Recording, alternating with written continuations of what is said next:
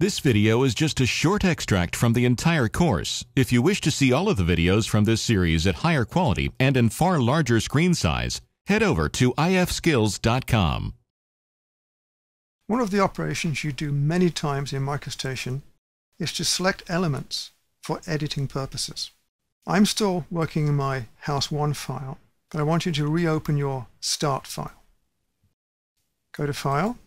Normally you would use the Open option to open a file, but browse down to the bottom of this menu and you'll see previous files that you've opened. In your case it will be the Level 1 Start Design. Click on that. You are now in the Start Design. I want you to draw some elements for me. Start with a circle. Place Circle tool. Draw a circle. Go to the Place Smart Line tool and draw at least a couple of lines. Then go to the Element Selection tool. The simplest way to select elements is simply to click on them with the Element Selection tool. Notice that the element highlights and it displays handles at the ends of the line in this case. If I select the next line, that is now selected, but the previous line is unselected. If I select the circle, the selection moves to the circle. To dismiss the circle as a selection, simply left-click in the screen. To make a selection set, select an item, hold down the Control key, and select the next item and the next item. You now have a selection set. To dismiss the set, again, simply left-click in the screen. If you have a selection set and you want to remove one element from the set, again, hold down the Control key and select the element, and that's removed from the selection set. Left-click to dismiss the set. Now obviously this is a fairly tedious method if you want to select many items in the drawing. So there are several other ways of making large selection sets.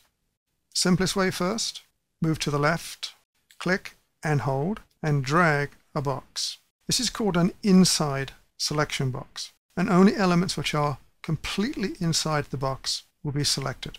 At the moment only the upper line is fully inside the box. I let go of the cursor and only that line is selected.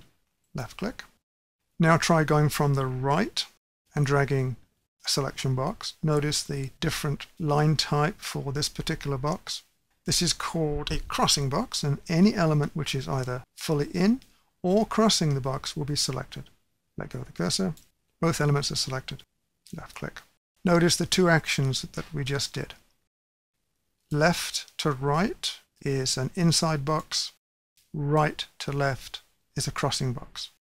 Now you're not completely stuck with left-right or right-left directions. For example, if I drag a crossing box, but I really want it to be an inside box, then I hold down the Shift key at this point. The box changes to an inside selection box. Same with the inside box.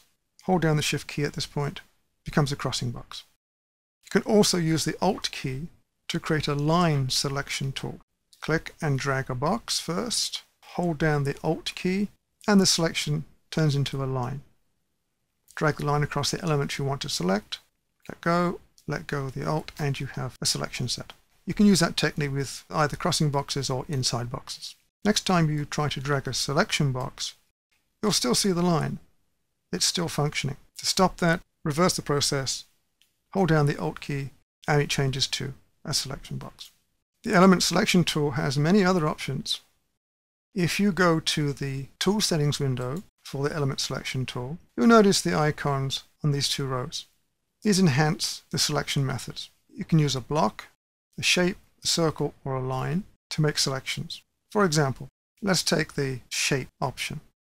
To select elements, I'm able to create a box of any shape around elements. Once I complete the box, then the element is selected. This is really useful if you're in tight positions. All the elements are separated and it's hard to select them with the standard methods. Revert back to the standard individual selection. Left click. Notice on the bottom line that we're working with new selections, but you can add items with this, subtract items, or invert the selection set so that items which are selected are now not and everything else is selected. Or you can select all. All items in the entire drawing are selected. That reverts to a clear option. clear all items being selected. You can disable the handles on elements too. Click on that, select an element, and there are no handles. We'll look at handles later on in the course. Turn that back on again. You can also do some very sophisticated selection sets. Click on the Show Extended settings, and now you see a whole range of selections by attributes. For example, you can select elements by level, by color, by type, and so on. For example, back out to the drawing, unselect that line, scroll down in the element options, select line, and only my lines are selected.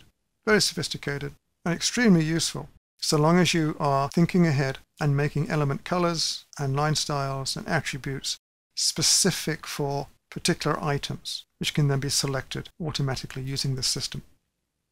Close that box again.